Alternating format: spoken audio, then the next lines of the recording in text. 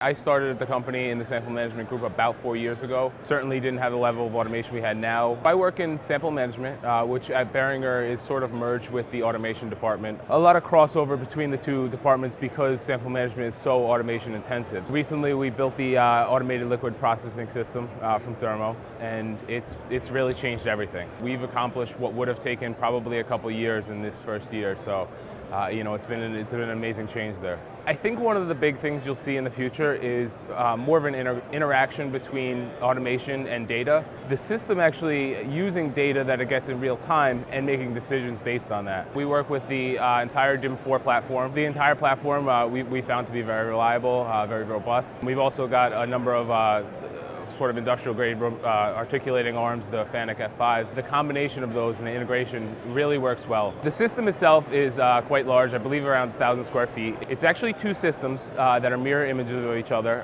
that are capable of running in parallel or as one whole unit. Throughput of the system, it's very hard to describe because all of our campaigns are very different. We generally targeted a throughput of 1 minute per microplate generation. It's tough to measure because our systems before this, it was confined to an 8-hour day. Now we run 24 hours a day, we have remote monitoring, we can handle most errors remotely. I can be sitting on my couch in my living room, log into my computer, remote into the desktop.